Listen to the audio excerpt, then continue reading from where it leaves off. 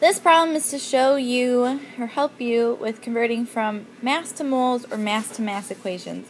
So from handout 8.2 of your homework, your first problem deals with the equation of 2 potassium chlorates decomposes into 2 potassium chlorides plus 3 oxygens.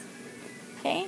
I ask you, what is the mass of potassium chlorate needed to produce 8.50 moles of oxygen? So I start by writing my 8.50 moles oxygen, which is O2, and I want to figure out how many grams of KClO3 I'm required to start with. So to do this, I need to go from moles of O2 to moles of potassium chlorate, and then from moles of potassium chlorate I can go to grams of potassium chlorate. To get from moles of oxygen to moles of potassium chlorate, I need to use their mole to mole ratio.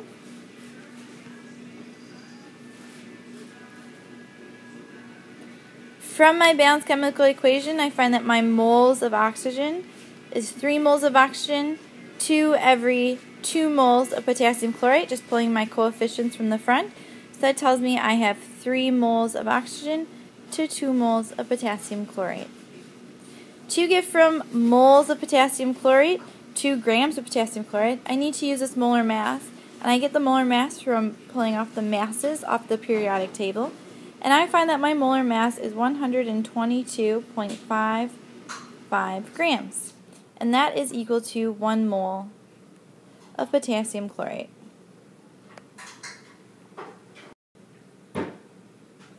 So now to do the actual problem. I have my pathway from before, and now I need to write down what I'm starting with and how I'm going to get there. So I start with 8.50 moles of O2. Draw out my chart. I need to use my multiple ratios of moles of O2 to get to moles of potassium chlorate. My multiple ratio that I got earlier is 3 moles of O2 to 2 moles of potassium chlorate. And then I go from my moles of potassium chlorate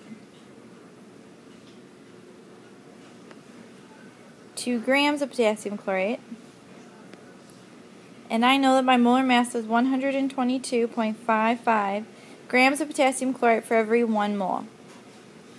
I then plug into my calculator my 8.5 times 2 divided by 3 times 122.55, and I get my answer to be, my answer is 694.45 grams potassium chlorate. In my starting number, I have 1, 2, 3 significant figures. So in my final answer, I can have 1, 2, 3 significant figures. After the 4, my next number is less than 5, so I have round down, 694 grams of potassium chlorate. So this is going just from moles of one to grams of the other. The next video will be of going from grams of one to grams of the other.